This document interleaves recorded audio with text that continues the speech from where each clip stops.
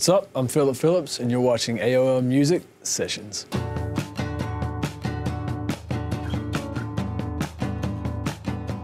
Hi, I'm Contessa Gales, and today I'm here in the AOL Music Session studio with American Idol Season 11 winner, Phillip Phillips.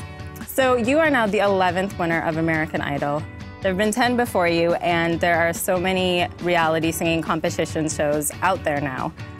What sets you apart from all of these other contestants that are, filling up our TVs now? I don't know. I mean, I don't know. I feel like I do something different to music.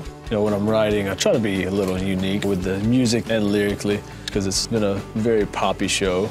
So I wanted to do something different, and some people seem to like it, so hopefully more people seem to like it.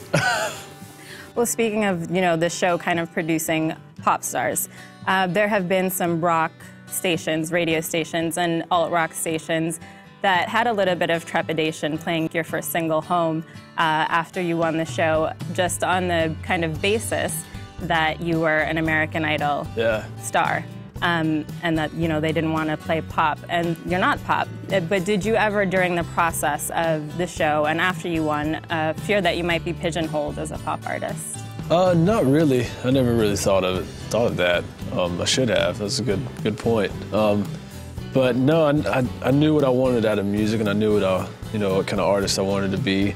The right people, will hear it, for me, and the people that don't want to hear it, they don't have to. So it didn't really bother me too much, but I'd heard some people that didn't want to play the song, and because I was from American Idol, and I thought that was kind of weird.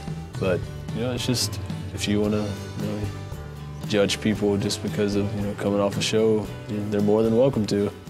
So the first single, Home, is doing really well.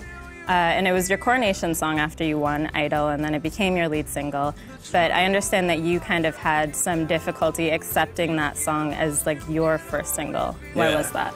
I really wanted to put an original song, at least something that at least co-write with somebody. But there was only 2 days to decide that, and I had some songs already written, but to go re-record it in like 2 days, nothing was going to happen at the right time. So that song was the best one that me and Jimmy chose, and it's unreal for me that it's done so well. Okay, and we did have questions come in through Twitter from your fans. This is from Tiffany S.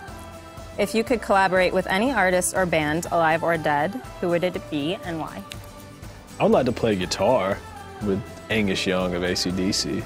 He was my first hero on the guitar. I just thought he was like a god. It was just amazing. I would try to learn every note that he played. Well, Phillip, thank you so much for being here and for playing for us today. Thank you very much. It was a lot of fun.